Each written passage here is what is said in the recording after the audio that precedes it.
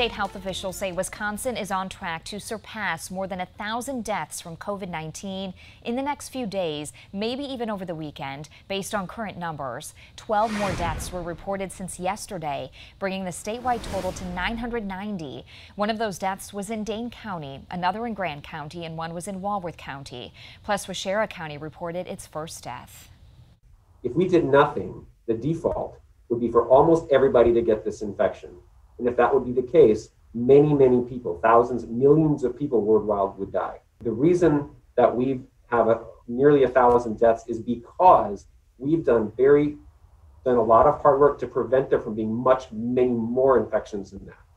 Nearly 990 more people tested positive in the last 24 hours, bringing the total number of COVID cases in Wisconsin well over 58,000 since February. The biggest increases in our area were in Dane and Dodge counties, followed by Greene, Rock, Jefferson, and Walworth counties.